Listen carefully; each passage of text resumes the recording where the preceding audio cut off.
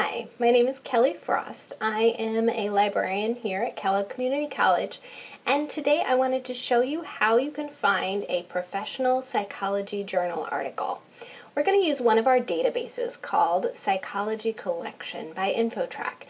And let me show you how to find this particular database and some of the features of it so that you can find the articles that you need.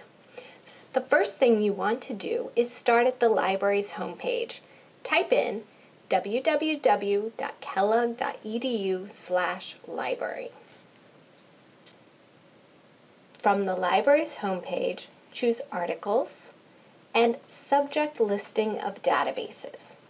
These are all of our databases, and if you scroll down, you will find the Social Sciences, which includes InfoTrack Psychology Collection. Now in this database, you can search by keyword. They have some popular searches here, some popular articles. Some of these are going to be professional journals, some of them are not. So instead, let's do a search here on bullying.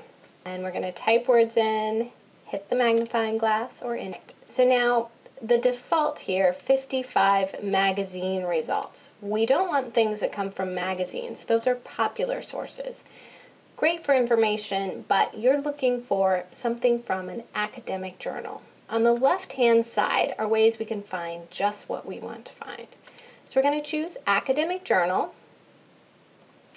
And then we're also going to limit to, we want to find an article. We want to find something longer. Now here is where you may want to choose one of these subjects. All the articles in our databases have been read by librarians who assign these subjects or what these articles are at their core about. So let's choose bullying. And then we could even narrow further if we wanted to focus on bullying in the school and school violence. So all of these articles now should be from journals like the Journal of School Health. And you can click on a title to get more information. And then this should open up the article. You can usually view the PDF pages. This lets us see the article exactly how it looked in the particular journal. This database also has tools where you can print articles, email them, download them, even a citation tool that you can do APA citation, and here is a computer-generated APA citation for this particular article. If you run into problems, please don't hesitate to contact the library. Our phone number is listed on our website, as well as this Research Help Now box, which will connect you to a live librarian 24 hours a day, 7 days a week.